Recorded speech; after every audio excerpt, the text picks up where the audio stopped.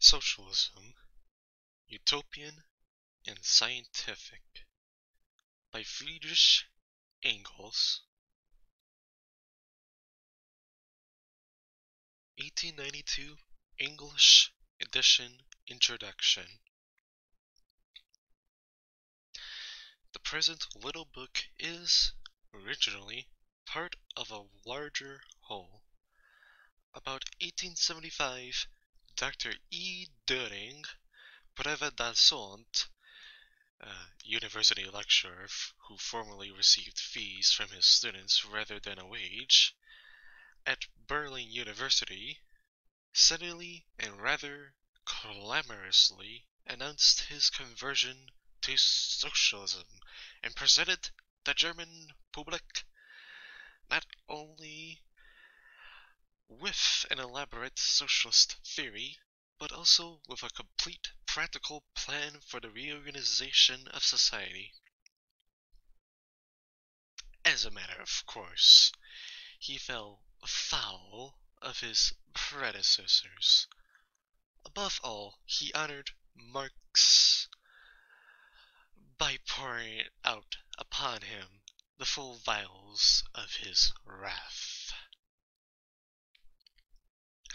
This took place about the same time when the two sections of the Socialist Party in Germany, Eisenachers and Lassallians, had just effected their fusion at the Gotha Unification Congress, and thus attained not only an immense increase of strength, but, what was more, the faculty of employing the whole of this strength against the common enemy. The Socialist Party in Germany was fast becoming a power, but to make it a power, the first condition was that the newly conquered unity should not be imperiled. And Dr. Düring openly proceeded to form around himself a sect, the nucleus of a future separate party. It thus became necessary to take up the gauntlet thrown down to us, and to fight out the struggle, whether we liked it or not. This, however, though it may not be an over difficult, was evidently a long-winded business. As is well known, we Germans are of a terribly ponderous Gründlichkeit, or radical profundity, or profound radicality, whatever you may like to call it. Whenever any of us expounds what he considers a new doctrine, he has first to elaborate it into an all-compromising system. He has to prove that both the first principles of logic and the fundamental laws of the universe had existed from all eternity for no other purpose than to ultimately lead to this newly discovered crowning theory. And Dr. Düring, in this respect, was quite up to the national mark. Nothing less than a complete system of philosophy. Mental, moral, natural, and historical. A complete system of political economy and socialism. And finally, a critical history of political economy. 3 big volumes in octavo, heavily intrinsically and intrinsically. 3 army corps of arguments mobilized against all previous philosophers and economists in general, and against Marx in particular. In fact, an attempt at a complete revolution in science. These were what I should have to tackle. I had to treat all and every possible subject, from concepts of time and space to bimetallism, from the eternity of matter and motion to the perishable nature of moral ideas, from Darwin's natural selection to the education of youth in a future society. Anyhow, the systematic comprehensiveness of my opponent gave me the opportunity of developing, in opposition to him, and in a more connected form than had previously been done, the views held by Marx and myself on this great variety of subjects, and that was the principal reason which made me undertake this otherwise ungrateful task. My reply was first published in a series of articles in the Leipzig Vorwärts, the chief organ of the Socialist Party, and later on as a book. Here again durings Umwandlung der Wissenschaft, from Mr. E. Düring's Revolution in Science, and the second edition of which appeared in Zurich, 1886 Anno Domini. At the request of my friend Paul Lafargue, now representative of Lille in the French Chamber of Deputies, I arranged 3 chapters of this book as a pamphlet, which he translated and published in 1880 under the title Socialisme Utopique et Socialisme Scientific. From this French text, a Polish and a Spanish edition were prepared. In 1883, our German friends brought out the pamphlet in the original language, Italian, Russian, Danish, Dutch, and Romanian translations based upon the German text have since been published. Thus, the present English edition, this little book circulates in 10 languages. I am not aware that any other socialist work, not even our Communist Manifesto of 1848 or Marxist Capital, has been so often translated. In Germany, it has had 4 editions of about 20,000 copies in all. The appendix, the mark, was written with the intention of spreading among the German Socialist Party some elementary knowledge of the history and development of landed property in Germany. This seemed all the more necessary at a time when the assimilation by that party of the working people of the towns was in a fair way of completion, and when the agricultural laborers and peasants had to be taken in hand. This appendix has been included in the translation, and the original forms of tenure of land common to all Teutonic tribes, and the history of their decay are even less known in England and in Germany. I have left the text as it stands in the original, without alluding to the hypotheses recently stated by Maxim Kovalevsky, according to which the partition of the arable and meadow lands among the members of the mark was preceded by their being cultivated for joint account by a large patriarchal family community, embracing several generations, as exemplified by the still existing South Slavonian Zadruga, and that the partition later on took place when the community had increased so as to become too unwieldy for joint account management.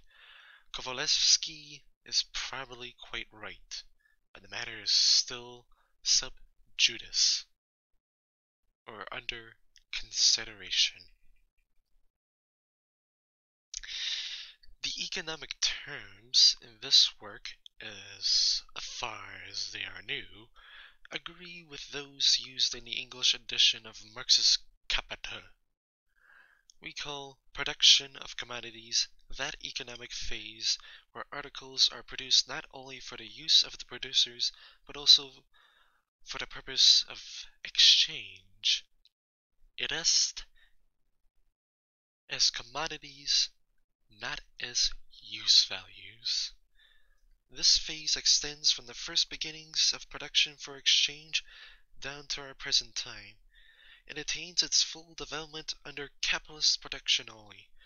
It is under conditions where the capitalist, the owner of the means of production, employs for wages laborers, people deprived of all means of production except their own labor power, and pockets the excess of the selling price of the products over his outlay. We divide the history of industrial production since the Middle Ages into 3 periods. Handicraft, small master craftsmen with a few journeymen and apprentices, where each laborer produces a complete article.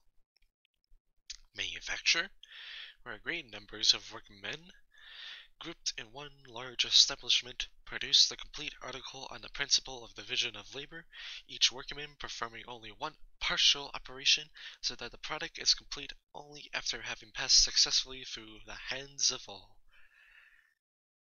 Modern industry, where the product is produced by machinery driven by power, and where the work of the laborer is limited to superintending and correcting the performance of the mechanical agent. I am perfectly aware that the contents of this work will meet with objection from a considerable portion of the British public.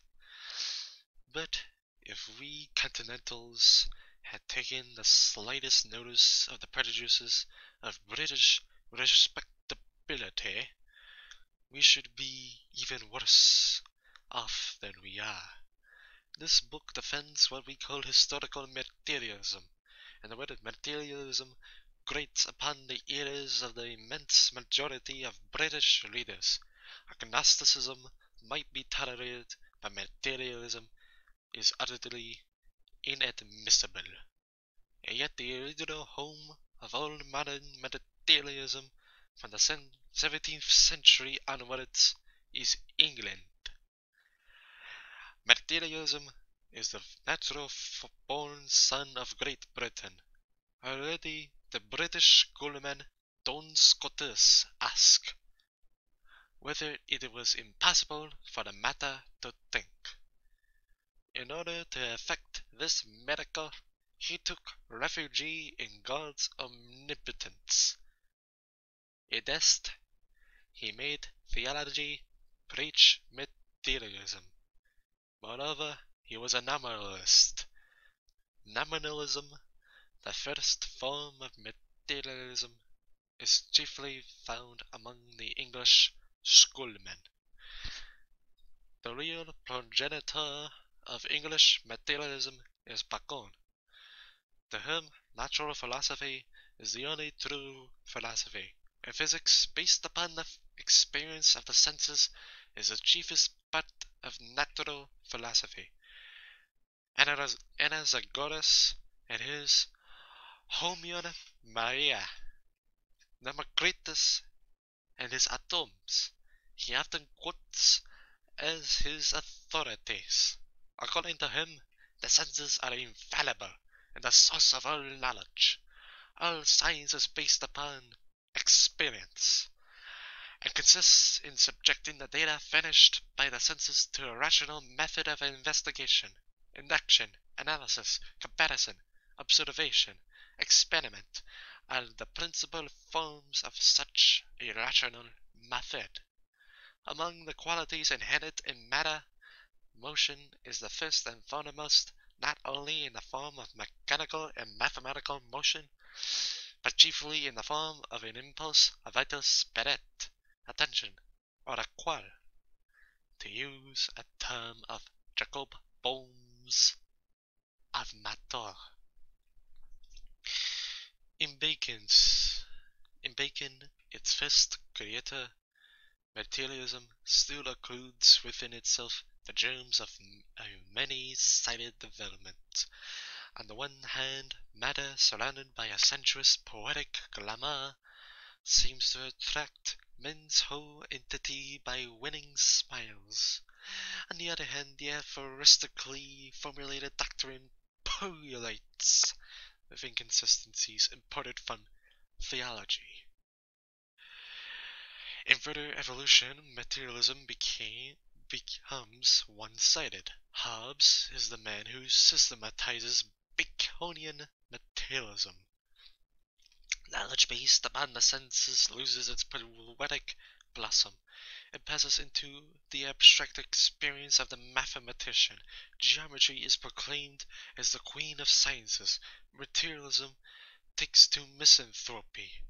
It is to overcome its opponent, misanthropic, flashless spiritualism. And that on the latter's own ground, materialism has to chastise its own flesh and turn ascetic. Thus, from a sensual, it passes into an intellectual entity, but thus too it evolves only consistency, regardless of consequences, characteristic of the intellect. Hobbes, as Bacon's continuator, argues thus: if all human knowledge is finished by the senses, then our concepts and ideas are but the phantoms divested of their own sensual forms. Of the real world, philosophy can give but names to these phantoms. One name may be applied to more than one of them. There may even be names of names. It would imply a contradiction if, on the one hand, we maintain that all ideas had their origin in the world of sensation, and on the other hand, that a world was more than a word. That, besides the beings known to us by our senses, beings which are one and all individuals, there existed also beings of a general, not individual, nature. An unbodily substance is the same absurdity as an unbodily body. Body being substance are but different terms for the same reality. It is impossible to separate thought from matter that thinks. This matter is the substratum of all changes going on in the world. The word infinite is meaningless unless it states that our mind is capable of performing an endless process of addition. Only material things being perceptible to us, we cannot know anything but about the existence of God. My own existence alone is certain. Every human passion is mechanical movement, which has a beginning and an end. The objects of impulse are what we call good. Man is subject to the same laws as nature. Power and freedom are identical. Hobbes has systematized Bacon, without, however, furnishing a proof for Bacon's fundamentals principle, the origin of all human knowledge from the world of sensation. It was Locke who, in his essay on human understanding, supplied this proof. Hobbes had shattered the theistic prejudices of Baconian materialism.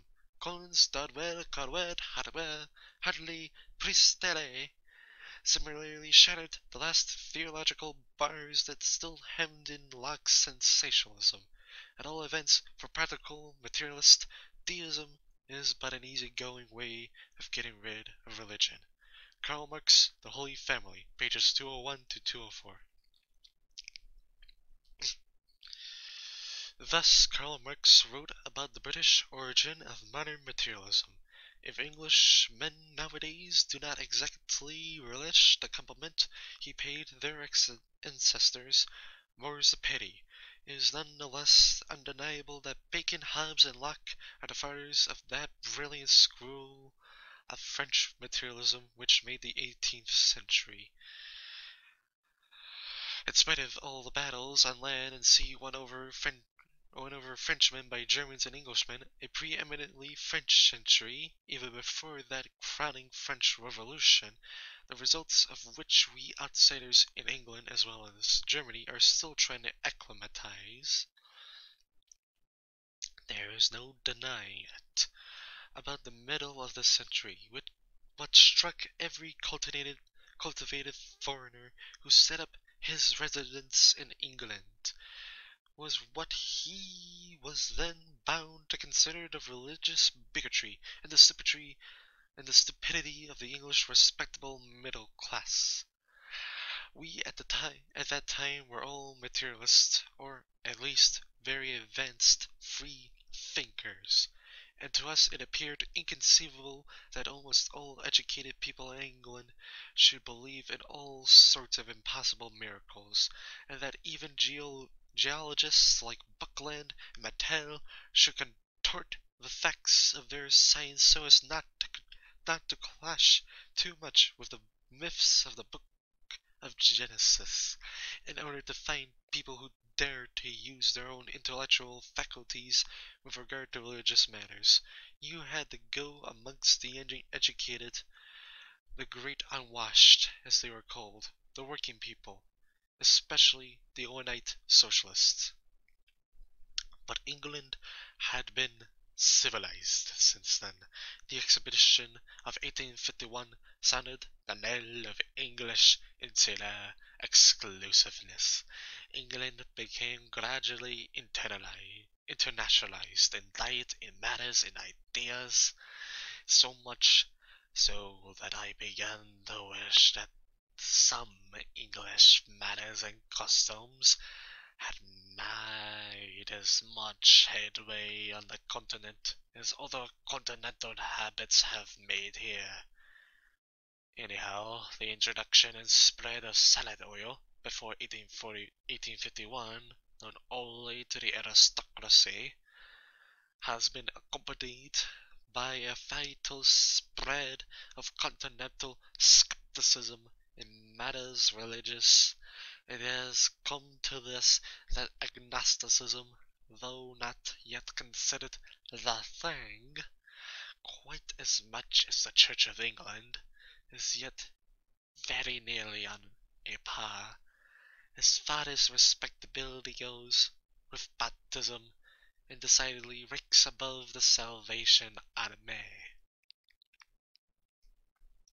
And I cannot help believing that under those circumstances it will be consoling to many who sincerely regret and condemn this progress of infidelity to learn that these new-fangled notions are not of foreign origin, are not made in Germany, like so many other articles of daily use, but are undoubtedly Old English, and their British originators 200 years ago went a good deal further than their descendants now dare to venture. What indeed is a Gnosticism but, to use an expressive Lincolnshire term, shamefaced materialism? The Gnostic's conception of nature is materialistic throughout. The entire natural world is governed by law and absolutely excludes the intervention of action from without. But, he adds, we have no means either of ascertaining or of disproving the existence of some supreme being beyond the known universe.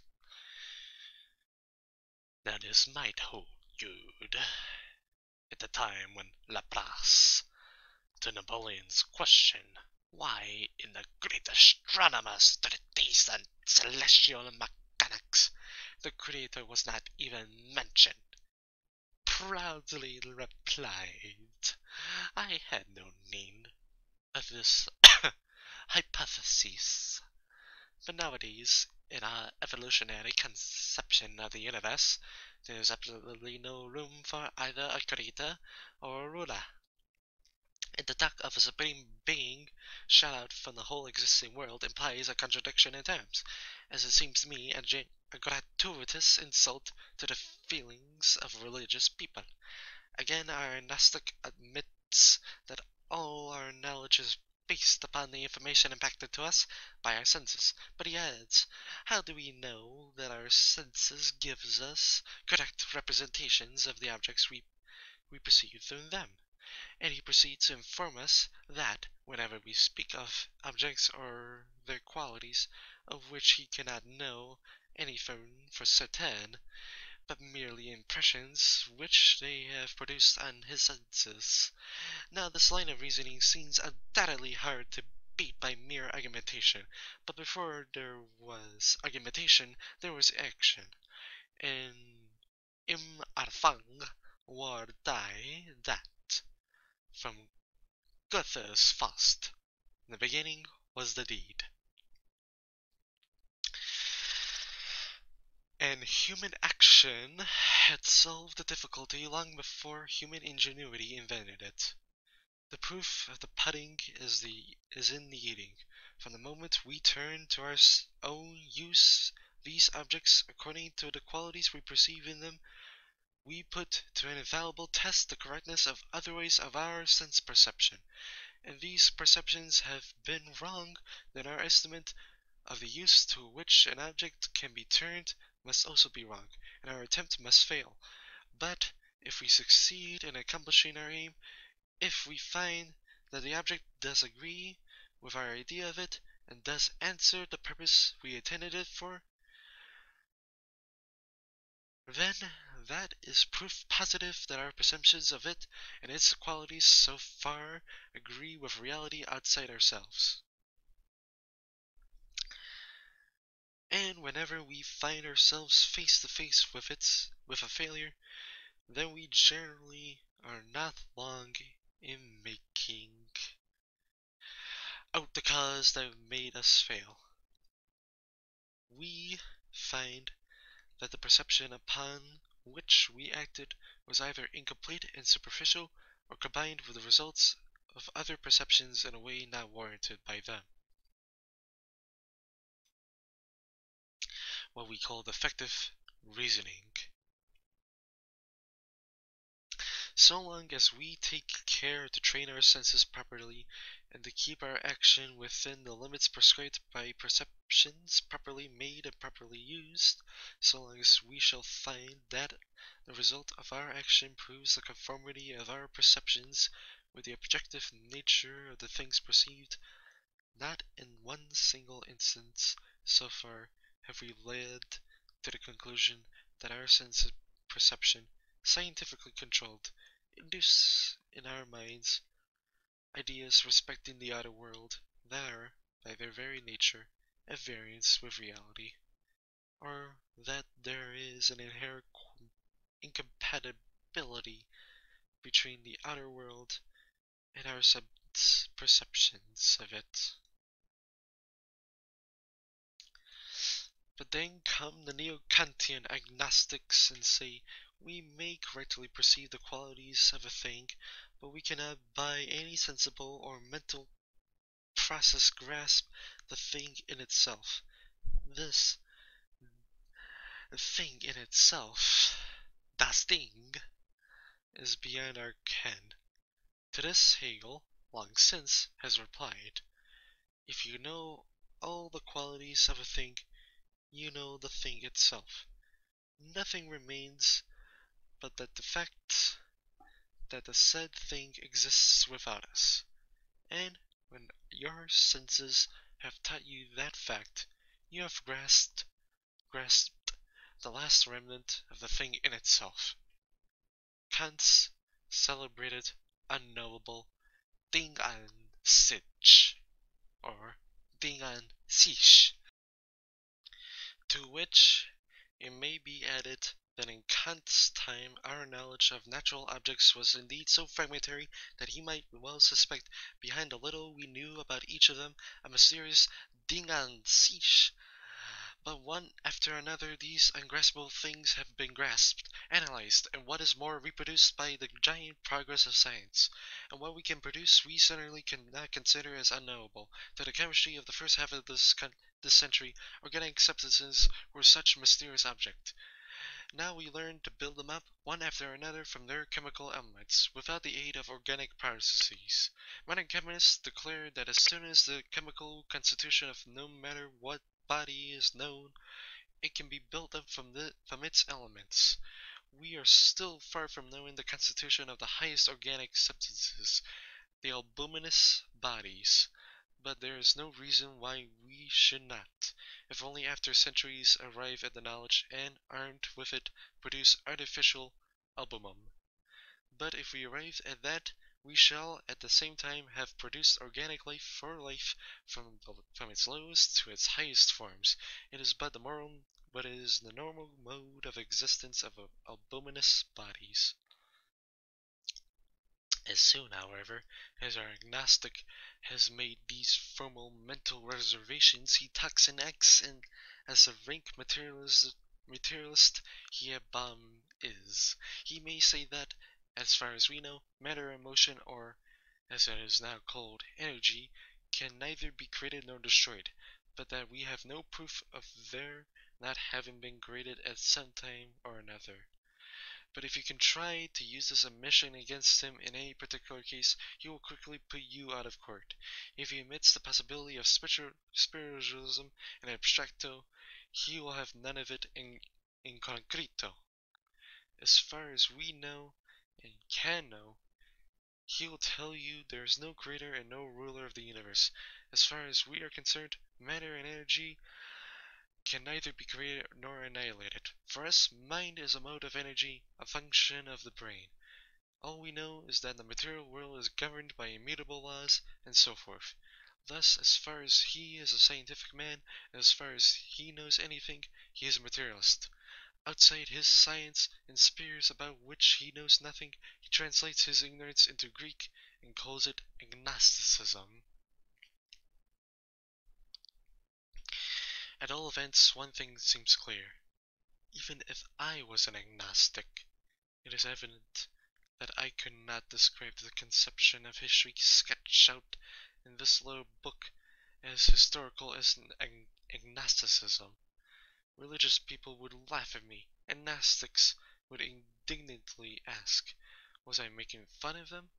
And thus, I hope even British respectability will not be over-shocked if I use, in English as well as many other languages, the term historical materialism to designate that view of the course of history which seeks the ultimate cause and the great moving power of all important historic events in the economic development of society, in the changes in the modes of production and exchange, and the consequent division of society into distinct classes, and the struggle of these classes against one another. This indulgence will perhaps be accorded to me all the sooner if I show that historical materialism may be of the advantage even to British respectability. I have mentioned the fact that about 40 to 50 years ago, any cultivated foreigner settling in England was struck by what he was then bound to consider the religious bigotry and stupidity of the English respectable middle class. I am now going to prove that the respectable English middle class of that time was not quite as stupid as it looked to the intelligent foreigner. Its religious leanings can be explained.